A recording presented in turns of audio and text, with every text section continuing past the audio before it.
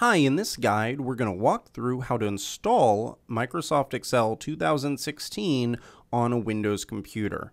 I'm starting out here on the Bing homepage, and I'm going to simply type in Excel 2016 and hit return, and this is going to bring me right to where I need to be. So I'm going to click in Excel free trial.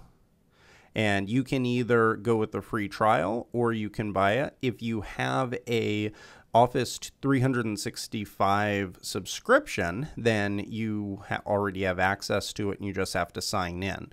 So if you have not purchased it yet, you can get one for home or for business, or you can get it for free. I have the home edition here, and this shows you all of the different features, and you can even chat with someone, as you can just see. And it shows that you can get it for $100 per year, or even a little bit cheaper, depending on if you're a student or if you're just using it purely for your own personal use.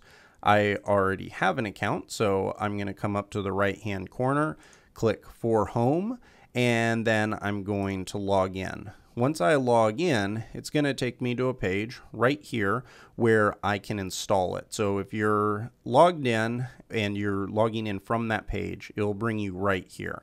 And then all you have to do is click on install, and then it will, if I click install again, it will bring down the entire Microsoft Office package. So it'll include not just Excel, but also Microsoft Word and any other of the Microsoft products that you want to have. So that's how you install it on a PC. Once you have it, you'll be able to run it on your system, and it's going to look exactly like this right when you open it up.